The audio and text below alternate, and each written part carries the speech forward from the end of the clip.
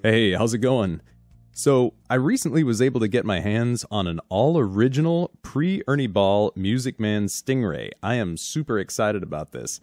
To me, Stingrays are probably the most classic bass design after the Fender Precision and Jazz, but I've never actually owned one. So lately I've been listening to a lot of the famous players of the original pre-EB Stingrays, like Bernard Edwards and Louis Johnson, as well as a current artist, Donnie Benet.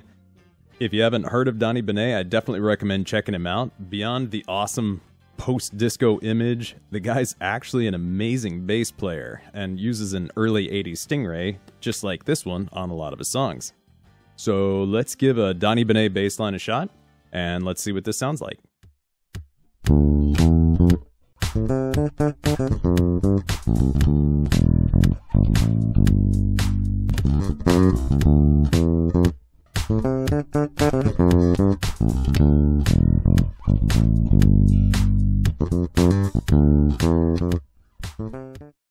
Oh man, that sounds so good. That is the authentic, crisp, sizzly, scooped tone that Stingrays are known for. So cool. Only, what if I told you I was kind of messing with you there? Okay, really, I thought this would be kind of a fun game. Let me explain. What you saw just now and heard was me playing this bass. But at a few spots, the audio switched over to this bass. This is a Squier that I picked up online. I hacked it up and threw a Stingray-style pickup in there. But the key here is that I made sure to get a pickup that's a clone of the original pre-EB Stingrays, in this case, a Nordstrand MM4.2 with the correct Alnico magnets, and I made sure to mount it at exactly the same location as the Stingray. And to recreate the Stingray's onboard preamp, I just looked up the original Stingray circuit and built it on a breadboard. It's actually not that hard a circuit to build if you're familiar with guitar electronics. Point is, I really just wanted to do an experiment to see how close a totally different bass would sound to an authentic pre-Ernie Ball Stingray just by getting the electronics as close as possible. And maybe the same principle could be true for other basses, but it's hard to say without actually trying those out. So you be the judge. Let's listen to the same audio clip again. This time, see if you can hear where it transitions from one bass to the other and back again.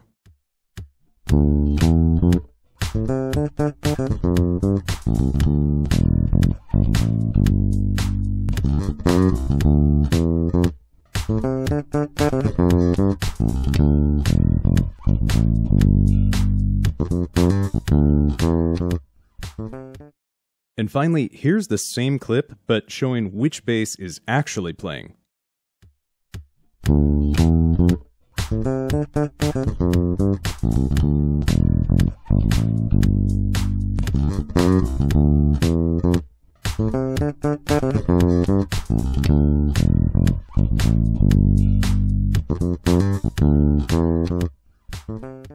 Kinda cool, huh? So I thought that was an interesting comparison given that these are totally different basses, and thought I'd share the results. And question to you, in the first clip, before I told you it was two basses, did you notice any change at all? And even if you did hear a difference, here's the big question. Did you really think, okay, that part is clearly a vintage Stingray, but ugh, that one sounds like some kind of cheap hack job. Now, I welcome all comments, and I try to keep my own opinion to a minimum, but personally, let's just say I was surprised. Because like me, I bet at some point you thought, I wonder if I just matched the pickups and electronics in that high-end bass and put it in a cheap bass, would it at least sound the same? Well, at least just in this case, let me put it this way, based on sound alone, there might be a slight difference, but these two basses are now so similar that I myself honestly cannot tell which is which in a blind test. I did try it. Granted, your ears may definitely be better than mine, but I figured it was still worth sharing with you. And of course, they feel totally different to play. The necks feel fairly different. They're different woods. I think the Stingray's ash based on wood grain, and I think this is basswood based on what I've read. In any case, the Stingray is noticeably heavier. It's about 9.6 pounds, whereas the Stingray here is only about 8.6 pounds. Now that's not to knock Music Man or Stingrays. Let me just be clear, I actually really like both of these basses for different reasons, but I can see how many people would prefer one or the other. And overall, it's kind of nice to think that if you really prefer the feel of one particular bass, but the sound of another, you can probably get pretty close to the best of both worlds, maybe even really close, by making sure to match pickup type, pickup location, and controls, as long as the basses themselves are relatively similar. If you're trying to get a Hofner violin bass to sound like a Fodera, I'm guessing that may just never happen, but who knows, it'd be cool to try. So, alright, fun part. I'm going to do a shootout of the various iterations that it took to get to this point. If you're looking to capture a Stingray sound, or you've wondered what a regular Stingray might sound like versus an all-passive one, you might find these different options really interesting. I'll give a quick explanation now, but feel free to skip straight to the shootout. Timestamps are in the description. Now, a couple of notes. I'm using brand new strings on all of the basses in these demos. All identical strings with one exception for this P bass that I'll mention in a sec. And I did a full setup on all of the basses in this demo to get everything as close as I possibly could, like neck relief, bridge height action, and distance from the pickups to the strings. Keep in mind, Stingrays come in 2-band EQ and 3-band EQ versions, and they sound significantly different because the circuit designs are quite a bit different. Now, lots of people love both, but the pre-ernie balls are all 2-band, and that's what we're going for today. And we'll start the shootout with the Stingray, since that sound is the goal. Then we'll try to work our way from least similar to most similar, or at least that's the general idea. Second up, this 1973 precision bass. This will give us a completely different sound on purpose. We're even using flat wound strings just for this one. Next up, the 5 pickup bass I showed in a previous video. Now this has pickup coils in almost exactly the right positions, and they're set up in parallel. But it's the wrong type of pickup for a Stingray, and it has passive controls. Remember that a key part of the Stingray sound is the onboard preamp. Then the Squier, with the right type of pickup, but it's still passive. You'll notice that there's no onboard controls on this bass, so we'll hear it direct at first. If you're interested in what a Stingray sounds like without the preamp, meaning all passive, this is basically that. By the way, this is essentially what Joe Dart currently plays, passive pickup wired in parallel. So there's definitely nothing wrong with a passive Stingray, it's just not the standard. You know, we need to give this bass a name. I guess we'll call it the Squier Ray. That's incredibly clever. Then we'll add the active preamp to the mix. First, we'll use the exact standard 2-band EQ Stingray preamp onto the 5 pickup bass to see if that makes the sound a little more accurate. Then we'll try the Squier Ray with a commercially available clone of the Stingray preamp. This is the Mojo Tone Music Man clone model. Now I'll just tell you, I traced the circuit, and this is actually not an exact clone of the standard Stingray preamp. It's similar, but there are quite a few variations, just to be clear. But does it give us the sound? You be the judge. So next, as a comparison, we'll use the circuit I built, which again is the standard Stingray preamp. Then lastly, one more pass with the Squier Ray. But why? You've probably noticed I keep using air quotes when I say the standard 2-band preamp.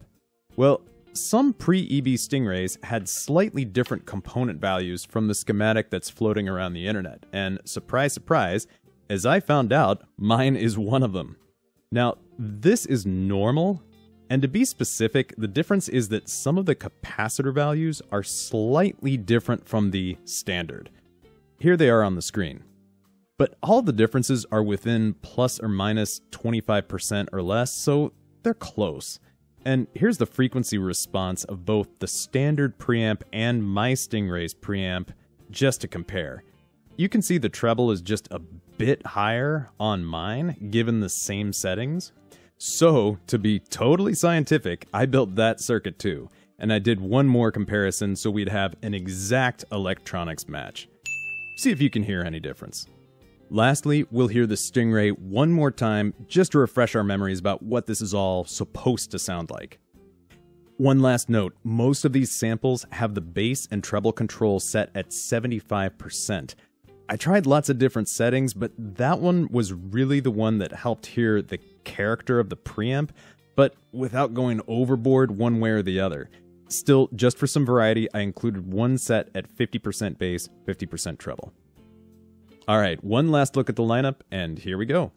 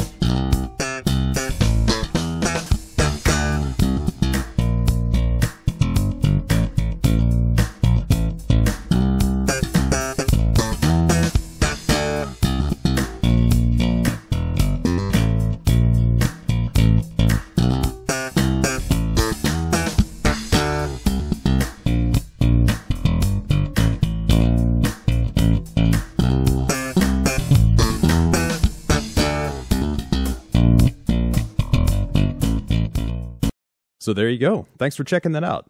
If you're interested in trying some of these options yourself, here's my quick opinion. Beyond just this brief demo, based on my experience of actually playing both these basses in person, I would say that the Mojo Tone and the two preamp circuits that I built were all close enough to the Stingray that, again, personally, I don't think I would ever notice if they were swapped, especially in a mix. One exception, the only significant difference I heard was that for the Mojo Tone preamp, the bass is quite a bit louder given the same settings, maybe a little bit less treble too. In person, it's probably more obvious than on YouTube because YouTube compresses the audio overall, but if you're interested in this preamp, you can just turn the bass down a little lower than you would on a stock Stingray, and that should get you very close to the two-band Stingray sound for most typical settings. And the advantage here is that this is a ready-made product you can easily buy instead of building your own circuit. Maybe you're even looking for more bass headroom than stock. If so, this may be even better for you. I'm not affiliated with Mojo Tone, but just giving you my honest opinion. And I would say that the circuits that I built were in fact the closest matches. Interestingly, I actually got the impression that the standard preamp, quote-unquote, was ever so slightly closer to the actual Stingray, even though it didn't quite match this particular Stingray's component values. I think this just goes to show that exact capacitor values in this preamp may not always make a huge difference to the actual sound. And remember, standard capacitors only have a plus or minus 20% accuracy anyway, so even two supposedly identical basses of any type may end up with significantly different sounds.